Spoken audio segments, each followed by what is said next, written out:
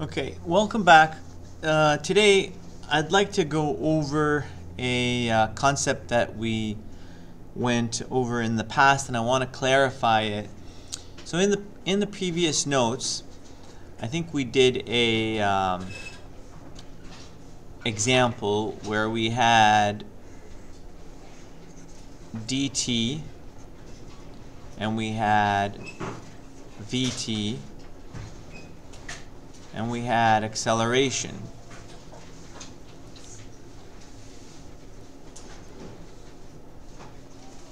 And I think the acceleration may have looked something like this. And it may have been, this is, meters per second squared. This is in meters per second, and this is meters, seconds, seconds, seconds, and now here at 5 seconds, the acceleration being a 2. Now, if I, for example, was to say, hey, how would I get the VT graph from the AT graph? How do we go from here to here? Well, the process here is that you figure out what the area is. Okay, so let's say we calculated the area, this area here, which is obviously going to be, let me just move it up a tiny bit more. So positive 10, and the units for that are going to be meters per second squared times seconds, or meters per second. Now, you cannot draw the VT graph unless you know the initial position, right? So, for example, if I gave the initial position here as 0, so if I gave you, this was given VI equals 0, then you can get this graph, because I may have mentioned in the past that the area here is equal to the value in the graph above, going up. What I mean by up is when you have D, V, and A, going in this direction is up, going in this direction is down. Okay, so the going up rule was that the area I said was the value. This isn't exactly correct. In this particular problem, it's correct, but it's not a general rule. So I'd like to clarify this and show you what the general rule is here. So instead of putting in this box we had value, instead we're going to put the correct name, and we're going to write change in here. So the correct way of interpreting this is change. So, for example, the area here was 10. Therefore, going up to the graph above, I can say, therefore, delta V equals 10 meters per second. Now, if I want the final velocity, I know that delta V is equal to V final minus V initial. So I can rearrange the equation and solve for final velocity. That's just equal to delta V plus VI, because I'll take the VI to the other side of the equation, equal sign, it becomes plus. Now I can say, oh, no problem. What's my delta V? It's 10. So therefore 10 meters per second plus VI, well, that's 0. You see, now that's going to give me 10. So you'll say, okay, well, you know, what's the difference here? I mean, it seems like we didn't need this VI. We did, because even though it was 0, look what happens. So in this case, the final velocity is 10. So let me just draw that. Okay. So now I know that if this is 10 here, okay, there's my point, and so therefore my graph in this case would be a straight line like that. However, let's back things up a bit. What if my initial velocity here was not 0, but let's say, what if it was 5? Okay, or let's not get confused with the 5 seconds here. Let's make it 15. Okay, so let's say our initial velocity is at, I'm going to change this scale here a bit to make it look different. And I'll say, now it's not 0 anymore. My initial velocity is 15. So now what I would do is I'd have to come over here to this spot and change this 0. So let me erase it. Okay, and then I'll make my eraser bigger here. And I'll take away that 0, and I'll take away this thing, because this is now wrong too. And then I'll make my pen smaller again, and let's take the eraser off. Now my VI is 15, and that's going to give me 25 meters per second as my final.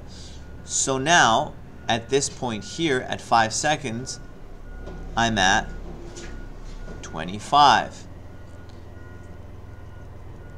So my graph starts here and it goes up to here.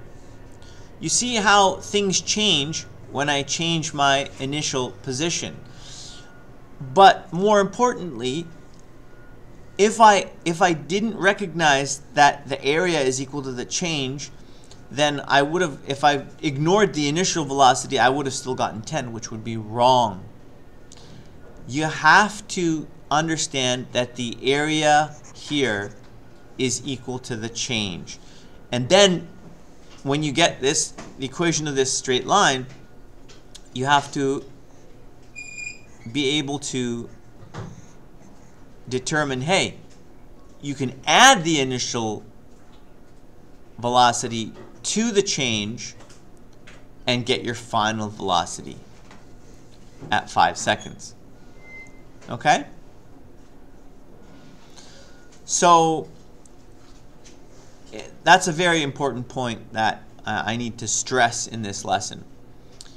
So what I'd like you to do now is, let's say, for example, if we take this one step further and say, hey, for the dt graph, what if my initial position is, say, oh, I don't know, let's say it's 12. 12 meters is my initial position. Can you complete the rest of this, the dt graph? Pause the video now and see if you can figure out what the dt graph looks like if the initial position is at 12 meters. Okay, so in order to figure out the shape of this graph, let's figure out, first of all, let me change colors, and let's figure out the area of this, the area underneath the VT graph. So essentially, I'll cut it into two pieces. I have, this is 5. I have one section, 15 times 5. That's going to be 75. Plus this region here and that's a height. This triangle has a height of 10 and a length of 5. So the triangle there is going to be 10 times 5 divided by 2, which is 25. So that's going to be 25. Now if I add those two areas up, 75 plus 25, that's going to give me 100. Now I know that up here, I can shift colors again, my delta D is going to be 100. Now, since my DI is equal to 12, I know therefore that my DF is going to be, my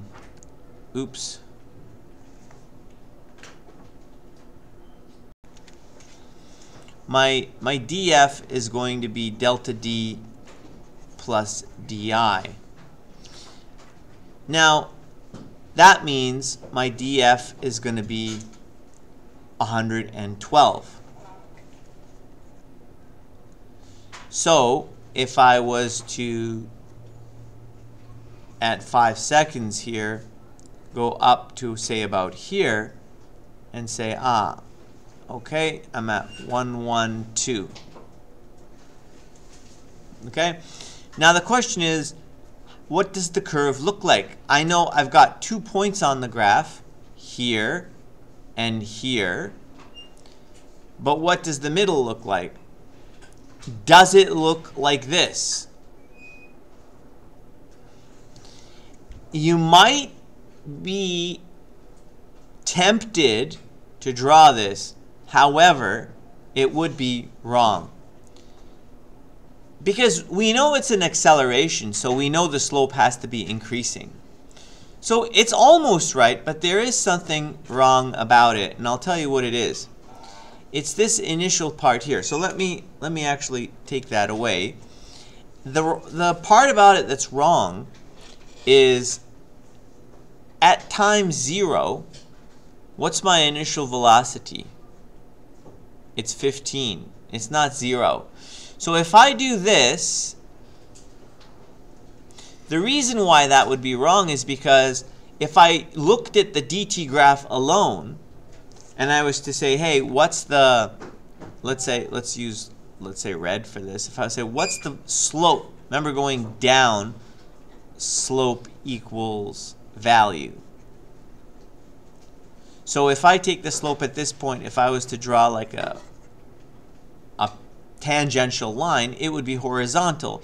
That would mean if it's horizontal, that means my initial velocity should be 0 down here, but it's not. So I'm going to take this line away, and I have to recognize that my initial slope is not 0, it's 15. Now, it doesn't matter the actual value. I don't need to plot this like it was a graph. But what I need to recognize is it's not going to be flat. So what I'm going to do is I'm going to start this off like that. So, okay, let me try that again.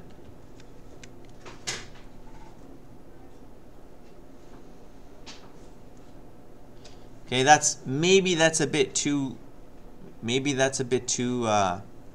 linear. If I could try it again, I could go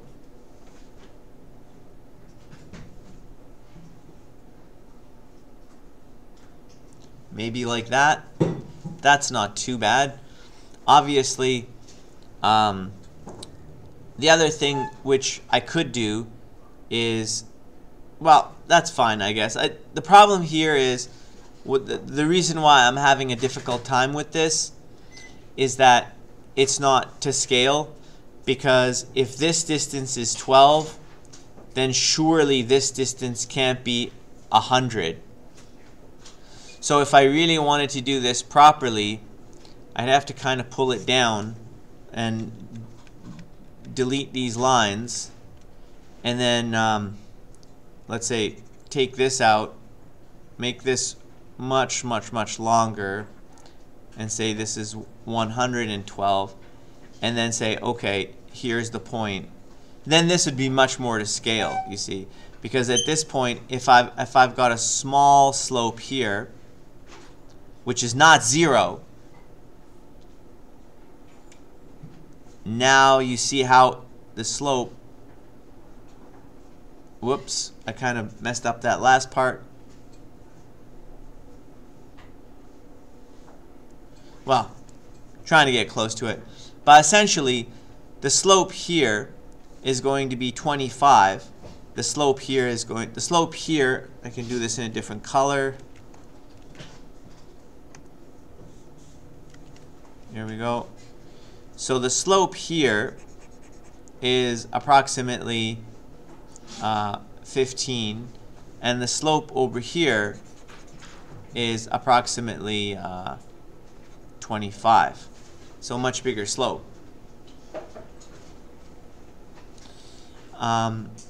Now that's fine, and this is perfectly good as a freehand approximation of what the DT graph would look like.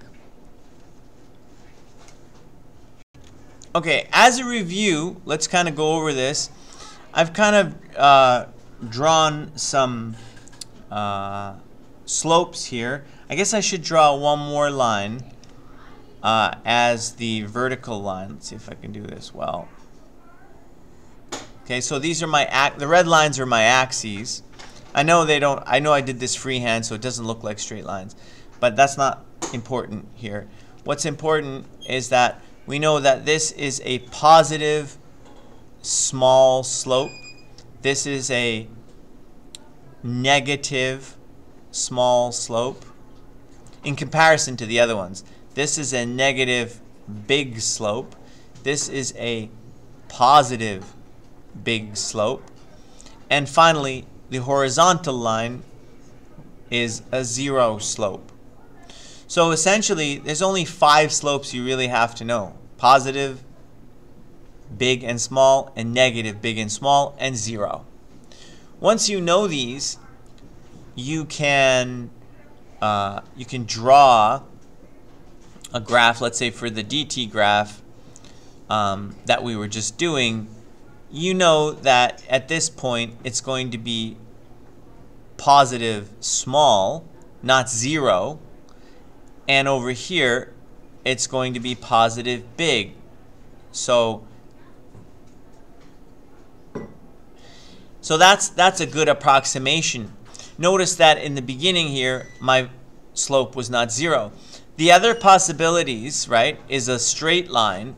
Now we know it can't be a straight line because we have acceleration. Acceleration is not 0 for the DT. And we also know that in terms of drawing a curve, this type of a curve would be wrong as well. That's wrong. Why?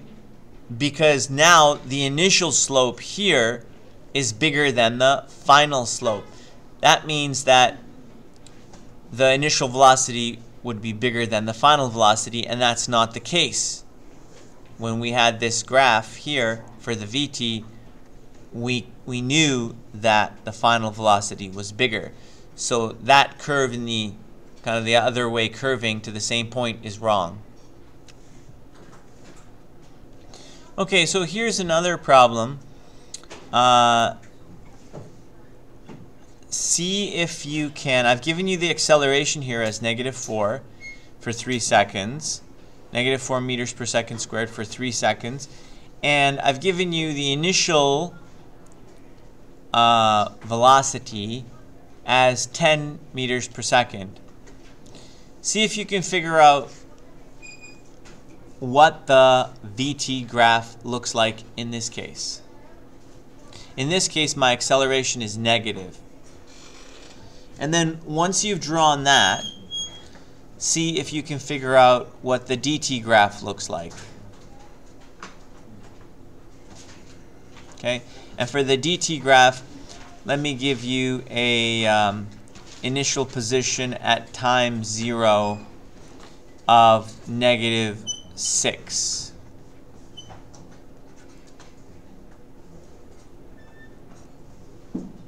Okay. Go ahead and try and draw those two graphs above. Pause the video now. Okay, so initial velocity is 10. So we have the solution here, and what we're going to do is let's calculate the area here of this area. So that's 12, negative 12 meters per second. So now I know that the delta here above, the delta going above is going to be, so the change, and this is the area, that's going to be negative 12. So if the delta V is equal to negative 12, then that means, here, let's go, V final is equal to delta V plus VI. That means that's negative 12 plus 10 is going to give us negative 2. So that means if I change, let's just change colors here for a second. So if that's 10, this is negative 2. At that point, we're going to have a straight line like that. Now, if you're wondering what the next graph is going to look like, we need to calculate the area here. So again, if we calculate this area, that's easy. Now the question is, how do we know what this point is? We don't. So in order to figure that out, let's say V final equals the AT plus VI. Now let's solve algebraically first for t. So t is going to equal V final minus V initial divided by A. And all we need to do now is we know at this point here that our final velocity is equal to 0. So if we put in 0 minus 10 divided by negative 4 for the acceleration, because we had that from before right there, we now know that our time is going to be 10 over 4, which is going to be 2.5 seconds. That means this location here is 2.5 seconds. So now what do? Well, we can therefore calculate the area of this triangle now. So it's going to be 10 times 2.5 divided by 2. Divided by 2. So that's 25 divided by 2 is 12.5. Now that's not the total area, because the total area also includes this negative area, which is, so if we do that calculation, we've got width of, or height of 3 here, and then a width of 0.5 and divided by 2. And so therefore that's going to be 0.5. Okay, I made a mistake here. This wasn't supposed to be 3. This was supposed to be negative 2. So this number is wrong. That's supposed to be negative 2. And now, because I knew it was supposed to be 0.5. So now that's not a 3 here, that's a 2. And that's equal to 0.5. This is a positive area, this is a negative area, so the total area is 12 meters. Okay? Now I know if I go up here, if I say, okay, here delta D is equal to positive 12 meters, therefore my D final is equal to delta D plus DI, and my DI is negative 6. So therefore that's 12 plus negative 6, which is going to give me a positive 6. So that means at 2 seconds, there, not 3 seconds, we're going to have positive 6 right there. So let me make that black. There we go. There's our point at positive 6. Now the question is, what does this look like?